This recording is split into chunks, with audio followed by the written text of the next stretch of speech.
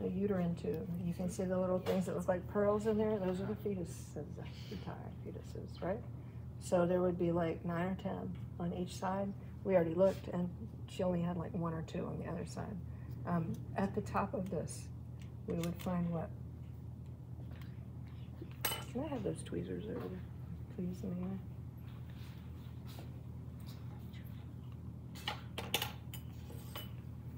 Thank you.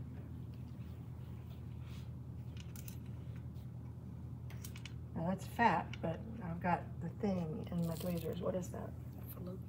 Well, I already did the fallopian tubes. That's the ovary, isn't it? Right there. So ovary, that's the ovary. It's surrounded by a lot of fat, and there's a ligament. This is the mesentery. Remember that clear stuff? That's mesentery. This is mesentery. Everybody good on mesentery? Or mesentery, doesn't matter how you say it.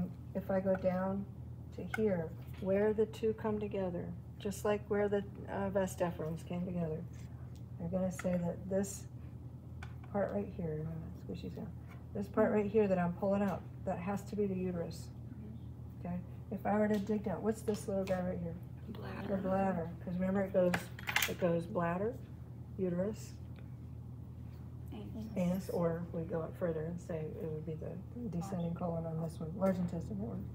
Okay, so for here, I go in here and just clear some of the abdominal fat away. I could say that I've got the uterus right here, and there's already a couple of, there's a fetus in there.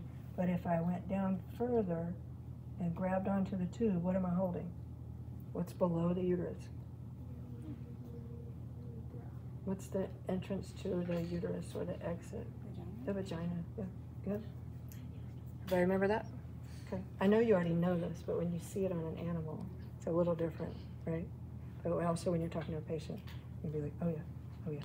Okay, so we know where the bladder is. So in the female, the setup is simpler externally, but the process, of course, of reproduction is much more complicated, right? So don't be deceived by the simplicity of what you're seeing, all right? Again, what is this thing?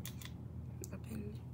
The appendix. So that's attached to this big bag called the cecum, and then that is attached to the small intestines called the ileum. And then what are all these intestines? Jejunum. And what's the intestine coming off of the stomach? The duodenum, right? Or the duodenum. What is my probe in? Pyloric sphincter. Pyloric. What is my probe in? Gastroesophageal sphincter. What's this? The liver. What's underneath the stomach?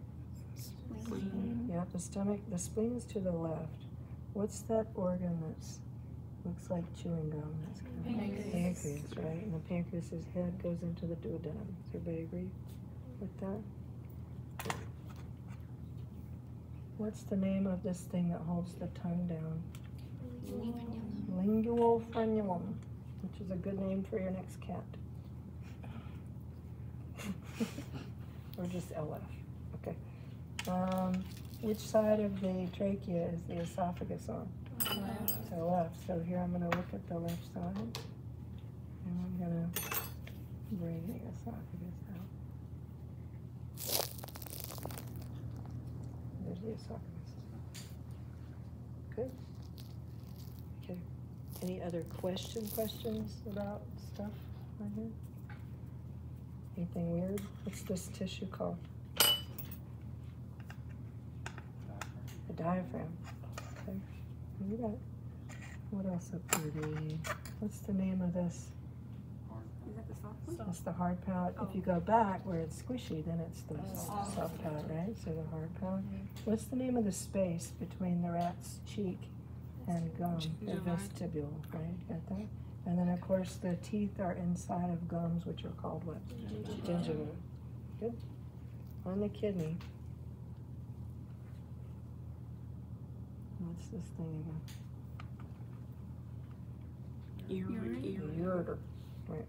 The ureter. And then what's this? Descending colon. What's this? Spleen, right? Don't call it the stomach. It looks different from it. This is the stomach. What's this? Okay, you good? Okay.